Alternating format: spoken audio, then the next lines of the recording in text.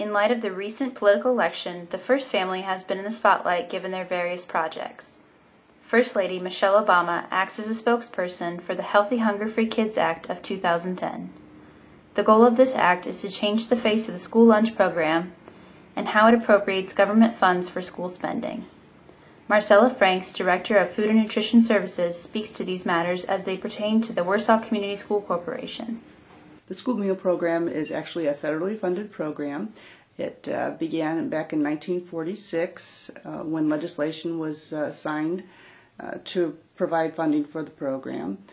Today's program looks a lot different than it did back in 1946, but basically they provide the funds to each of the states, and then the states disperse those funds accordingly based on the number of meals that are served at the schools. The schools have to file a reimbursement claim, and then the funds are distributed based on the paid, free, or reduced status of each student.